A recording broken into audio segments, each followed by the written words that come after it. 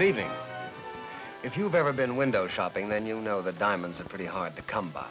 And you also probably know that diamonds themselves are just about the hardest things in the world, which is a pretty apt description of some of the central characters in our play tonight. I'll be back in just a moment and tell you more about them. Characters tonight are a motley gang, and they live in a little faraway colony somewhere between Singapore and Hong Kong. Now, into their lives comes a diamond wristwatch, which creates a certain amount of havoc and has some exciting and unpredictable consequences, which we think will keep you right on the edge of your seats till the final twist unfolds itself. The title of our play, The Fast Buck.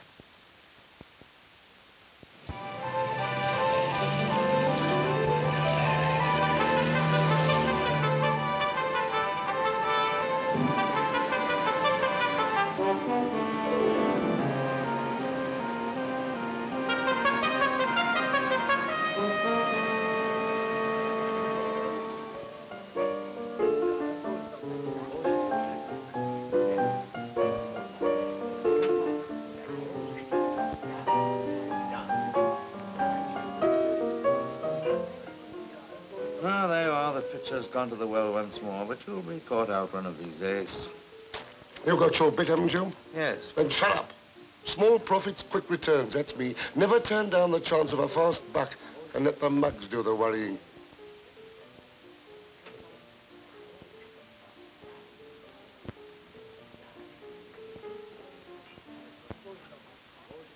I say. Mr. Slatterly? Yes?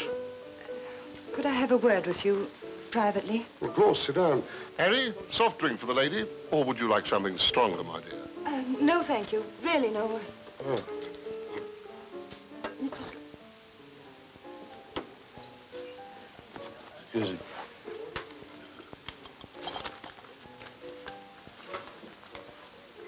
The clerk at the shipping office told me you bought and sold things. Well, now, that all depends.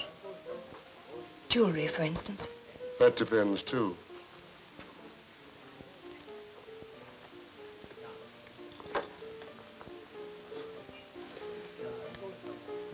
Will you look at that, please?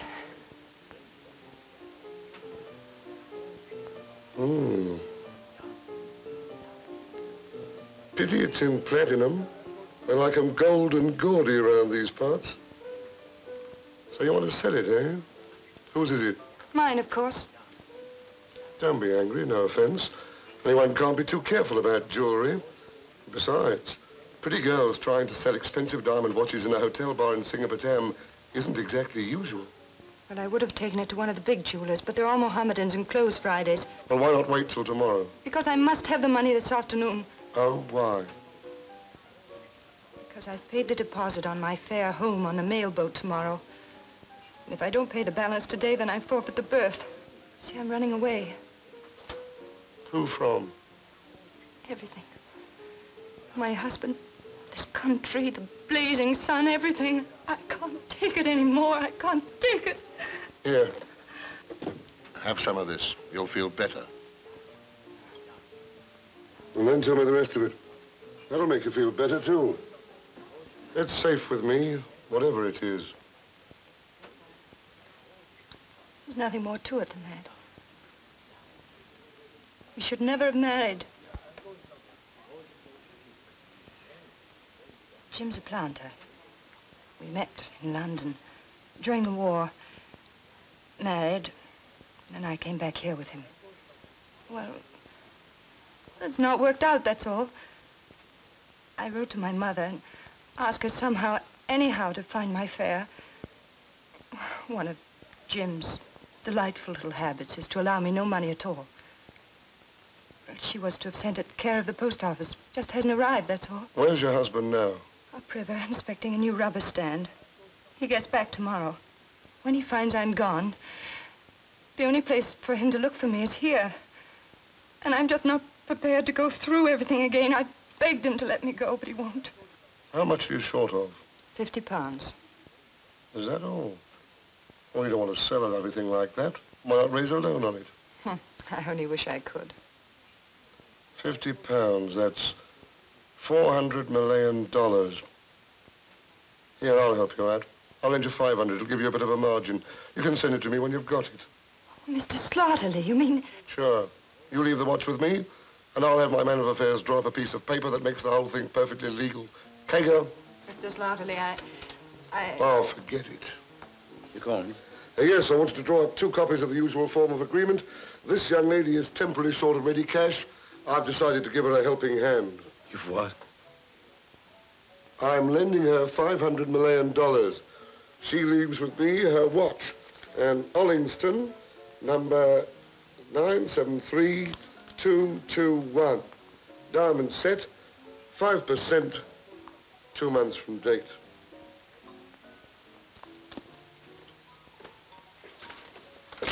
Harry, give me 2 50-cent stamps, will you?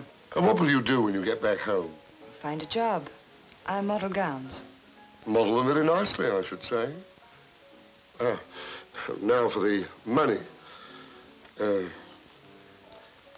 1, 2, 3, 4, $500 million. Now, these bits of paper will make everything strictly legal. You sign across the stamp there, and then again here. That's right, and then I sign underneath. And Mr. Kager will witness our signatures. Come on, Kager. I really don't know what to say, Mr. Slatterly. Why you should do all this for me, a perfect stranger. Oh, here you are, my dear. Well, thank you very, very much. Oh, nothing. We pass through this world but once. If one can do a kindness, well, do it. That's what I say. There are very few who think or act like that, Mr. Slatterly. You indeed. Now I must hurry to the shipping office. As soon as I get home, I'll write to you and eventually send you the money. Goodbye, Mr. Oh, by the way, hadn't you better have my address? Oh, that's not necessary, my dear, as long as you've got mine, and that's on the agreement. Now, you send me the money as soon as you get it, and I'll mail the watch on to you. Thank you again. Goodbye. Goodbye, Mr. Kager.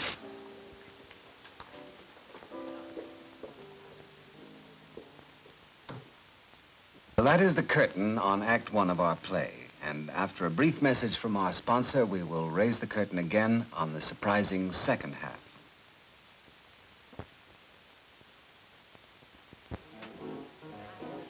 Is it always as quiet as this around here? No, sir. Plenty people come later on. Uh-huh. You stranger here, sir? Yeah, I'm catching the boat tomorrow. I see. Thank you. Good evening, sir. Good evening, Harry. Mr. Kager gone? Yes, he go about half an hour ago, sir. Oh. Can I get you anything, sir?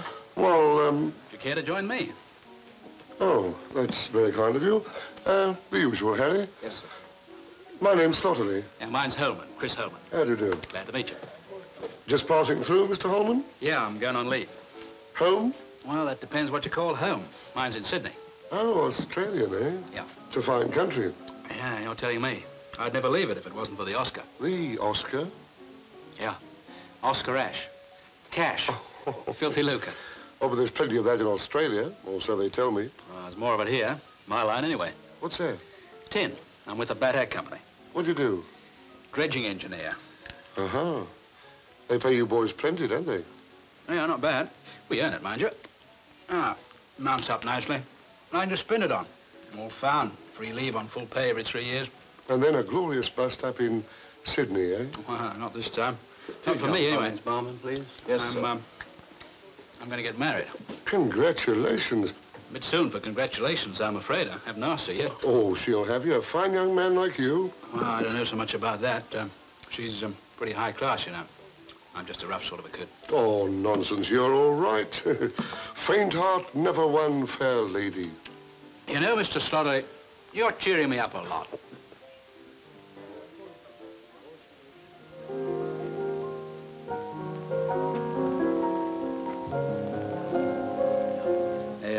She a little beauty, eh? Of course, you can't see the color of her hair and her eyes in this. No, but I can imagine them. Oh, you are lucky. You picked yourself a winner there. She's lovely. Yeah. Sort of little girl you'd want to smother with jewelry, eh? Yeah, you bet.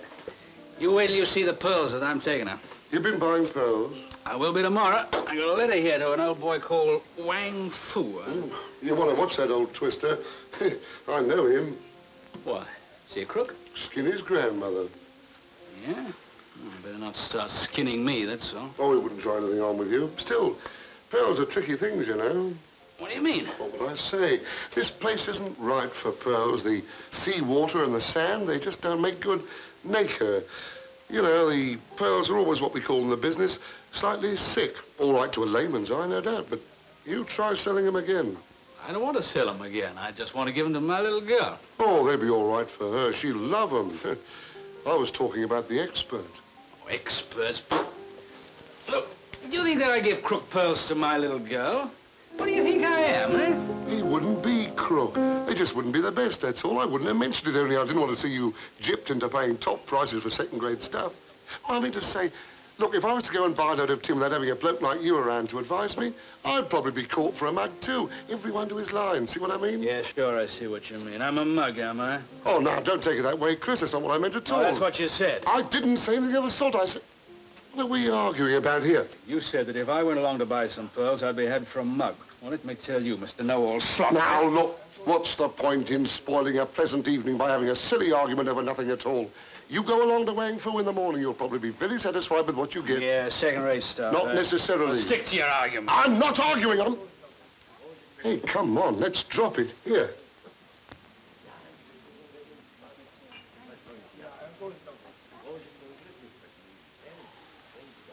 Hey, Mendelssohn, give us that blues thing you were playing a minute ago. Sir. You know, look, if you know so much about this, you come along with me, huh?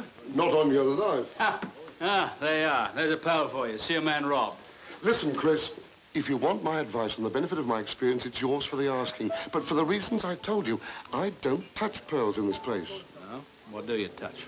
Oh, only the highest class stuff in the trade. Me, Fabergé, things like that. As a matter of fact, I've got a diamond watch collector's piece on me now. Been ordered by the Rajah of Bima.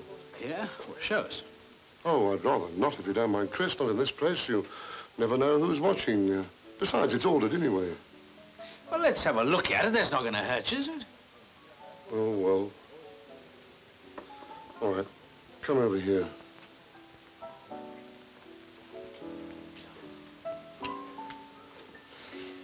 Don't anybody see you looking at it. And for the love of Allah, don't drop it. Oh, yeah. Yeah, that's a little bit of all right, isn't it? That's a little beauty. How much is this? Oh, sorry, Chris. I never divulge what a client pays for an article. All right, then put it another way. How much do you want for it? Hey, you hand that back to me. Do you want to get me shot? That's promised to the Rajah. Well, who's the Rajah when he's at home? My money's as good as his, isn't it? Probably better, Chris. The Rajah's a pretty slow payer. But with all due respect, I think that little bit of nonsense is outside your price range. Outside my price range? Why, you... Here, I tell you what, you put up half a dozen like that and I'll buy the whole lot. My, you are touchy, Chris. I didn't mean you couldn't put the money up for it, for Pete's sake. What I meant was, well, the likes of you and me don't go spending $5,000. Yeah, I tell you what, 6,000. Quit your bellyaching. Chris, you're not serious. Of course I'm serious. Easy to see you to know Chris Hellman. Oh, but my dear boy, you just don't do business like that. I mean, you'd want a valuation. And, well, I might be the biggest crook in town. Yeah. Harry, my bill. Well, let me tell you... Look Mr. here, I'm Slaughter. getting out of this before you really start something. Wait a minute. No. Come on, what about the watch? Come on, give me. Look here, it's been a very nice evening, Chris. It's been grand meeting you. There's only Yeah. too few of you chaps around nowadays. Yeah, come on. Give me the watch, come on. Oh, you are a stickler, aren't you? Trouble with you is you know what you want, and you know what's good when you see it. Well, all right. But now, look, fair's fair. What if you change your mind? I won't be around in the morning to take it back. I'm going up country on business. No, don't worry. Never change my mind. All right. And there's another thing. You mustn't go flashing it around here. I do a lot of business with the Rajah, you understand? Yeah, sure, I understand. Now, look, Joe, you and me's pals, yeah? And Chris Hellman never let a pal down in his life. You ask him up and protect. Now, it's the deal, boy, and you'll never regret it. Come on. No, I'm sure I won't, but... Well, I had to make sure that everything was all right, and after all, $6,000 is a lot of money. Still, it's a deal. Yeah. Glad to do you the favor, son, you and the little girl. Yeah. You're all right, Joe. You're all right. You're a good bloke. Now for the Oscar, eh? Come on, come on. Hey, Harry, you got a pen there? Yes. Thanks. Oh, boy. You wait till she sees that little lot on her wrist.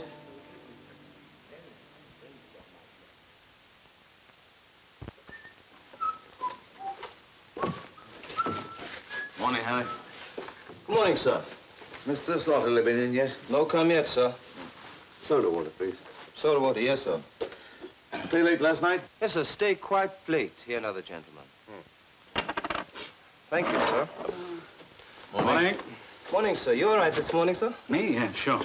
Let's have a lime and soda, will you? Lime and soda, yes, sir. Plenty of soda. Yes, sir. Hey, Harry, look. I'm in a little bit of trouble. I've run out of money, see? Now, I've got a very good small watch. Cost a lot. I want to sell it. You know who'll buy? And I'll talk about it all over the town. I've got to catch the boat for Bangkok this afternoon. I thought Master catch boat for Australia next Tuesday. No, I changed my mind. The same watch Master buy last night? No, it's one like it, though. How much Master want for watch? Quick sale, no questions, 3,000. There's a couple of hundred in for you. All right. Master wait here. I go telephone one friend. He work for Chinese jeweler. I think he fix all right. Maybe he want $100, $200 for himself. Now, look, I want 2,750. Anything you make over that, you can split between you. Okay? Okay, I go telephone. Yes, speaking. Who's that? Who? Oh, Harry. Yes, well, what is it? What? Tried to sell it for 3,000? Are you sure? Yes, sir. Yes, I'm sure, sir. Yeah, well, now, look. Now, wait, listen. You keep him talking there, understand? I'll come round in about 10 minutes. You keep him. All right. Hello? Exchange. Exchange. Hello. Get me the police. And hurry. This is the man, Inspector. Arrest him. Arrest? What are you talking about? Why, you dirty crook. Call me a crook. All right, that's enough of that. Now, what are you charging this man with, Mr. Slaughter?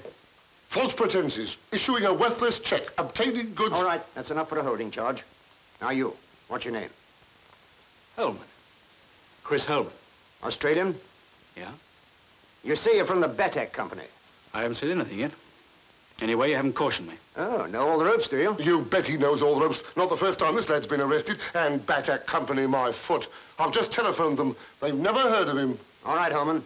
I'm arresting you on this gentleman's charge. Now, you don't have to say anything if you don't want to, but if you do, I'll take it down and it may be given as evidence. There's no court open on Saturday, and since the day is a public holiday with everything closed, I can't even put you before a magistrate in chambers. But I think I can arrange police bail till Monday if you can put up a substantial bond yourself and name 2 acceptable sureties. Well, how can I? I don't know a soul in this town. In that case, you'll have to go inside. I shall want that check, Mr. Slaughter. I shall also want your statement. All right. I'll come down to the station straight away. Come on, Holman.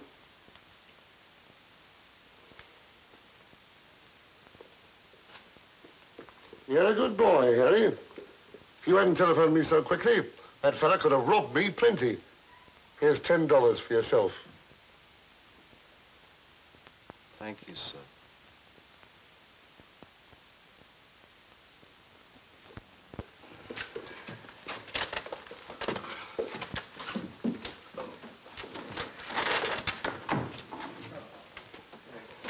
A watch and a check. Just the one case? Just the one, Your Worship. Case number 1173, Christopher George Holman. British subject, Australian domicile, false pretenses. This is not a case which, in view of the large amount involved, would normally be dealt with in this court. You will therefore merely be asked to plead.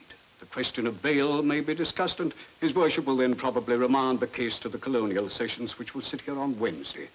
Are you legally represented? No, I'm not. I don't think it's necessary yet. but I would like to ask the court a question. Well, you may at the proper time. Meanwhile, how do you plead? Guilty or not guilty? Not guilty.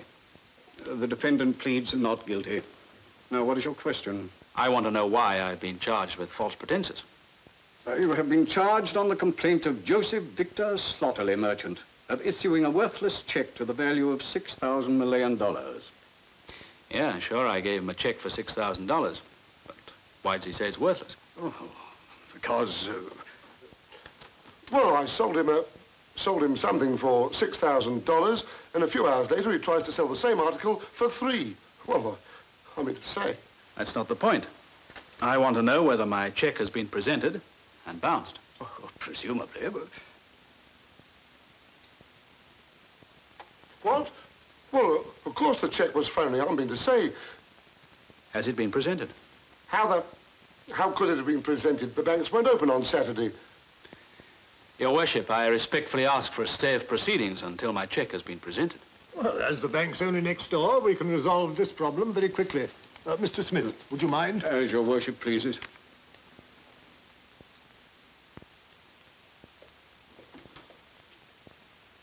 $3, $4, $5, $6. 6,000. Well, Mr. Slotterly?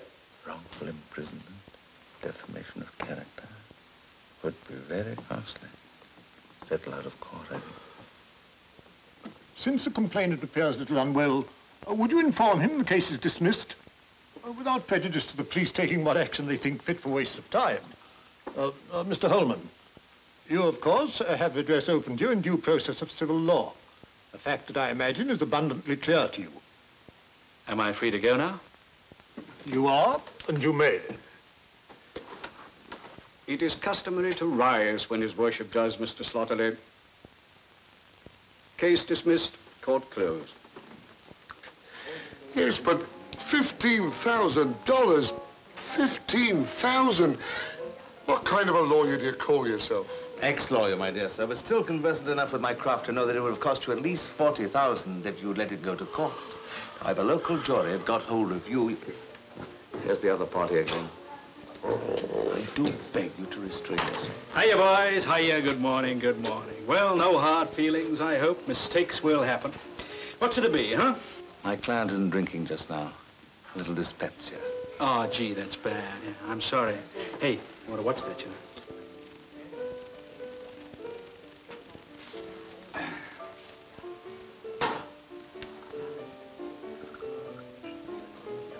Good heavens. Oh, Mr. Slotterly. My dear young lady. Oh. Mr. Slotterly, everything's all right. Mother's money arrived this morning. I missed the boat, but I'm booked on the next. Now I can repay your loan. But I'll never forget what you've done for me, a complete stranger. I have everything in here. Selling property before the expiry of a note, 18 months to 3 years, according to the state of the judge's liver. Get it back from him. Get it back. I'm afraid this means another blank check. Oh.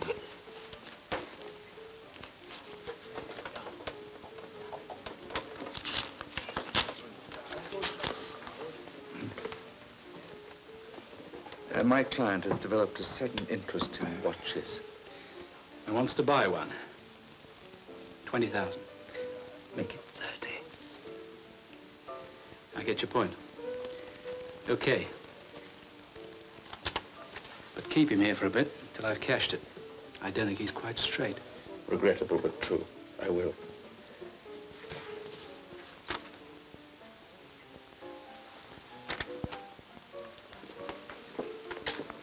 Dear, your watch. Oh, thanks. 1, 2, 3, 4, 500. There you are. I'm not very good at arithmetic. What's 5% of that, Mr. Kager? $25. Oh, fancy doing all that in your head. Yes, 5.25. There it is. Oh, and your little bit of paper.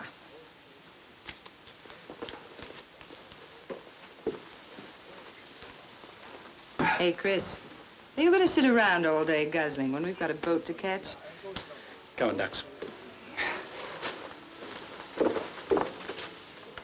Bye, boys.